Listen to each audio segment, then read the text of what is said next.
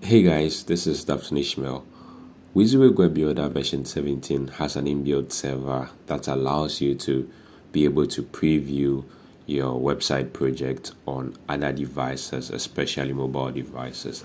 So let me show you how to go about this and even how to even see the server. So first of all, you have to go to Tools. Under Tools, you come to Options, and then under Options, you come to Publish. So under Publish, you notice there's Preview.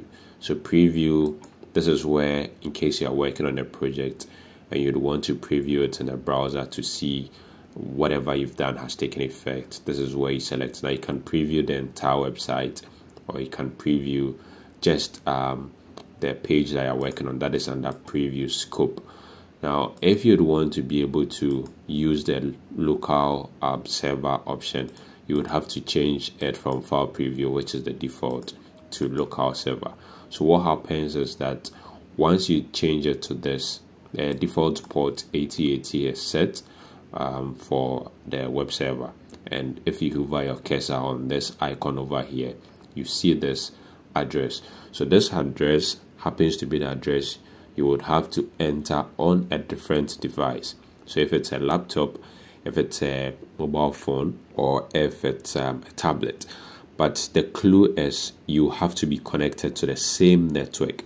So if I hover over this, it says 192.168.8.143, and then the port is 8080. That means that I have to be connected to this network with my mobile phone or any other device that I would want to use. And then in the address bar, I'll type this address, and it is going to load the site that I try or intend previewing for me. So let me just show you one thing also. So because I've changed this from file preview to local server, if I open up any project at all, let me just open up this and I try to preview, there's going to be a server going to be showing at the background. Let me just so great. So WYSIWYG Web Builder is going to start its local server and then show me the page that I intend to see. But let me just go ahead and show you the server here. So this is a little program known as Baby WebServer SE, which is by Pablo from WYSIWYG Web Builder.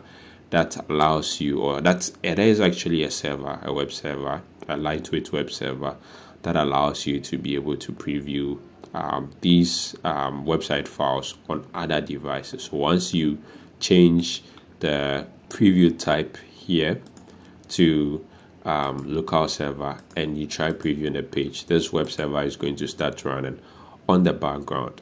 Now the cool thing about this server, Baby Web Server, is that when you come to settings, you can configure PHP as well as MySQL. So if you would want to be able to preview PHP pages, as well as have pages that has database, that is MySQL database, you can configure that. But that would mean that you would have to install PHP on your system as well as MySQL, and then specify the path of your php-cgi.exe file as well as the MySQL file. So that is basically just about it for this tutorial. Now before I end it, you can also change the port if you wouldn't want to use the 8080, but I have to be sure that whatever port you are changing it to, a different service isn't using it. And yeah, so once you are through with that, you can stop the server if you want to, and after stopping it, you can also start it. That is just about it. So thank you very much for watching. In case you are new to this channel, kindly go ahead and hit on the subscribe button, and then don't forget to hit on the bell so that anytime there's a new video, you get to see it. Thank you for watching. Bye for now.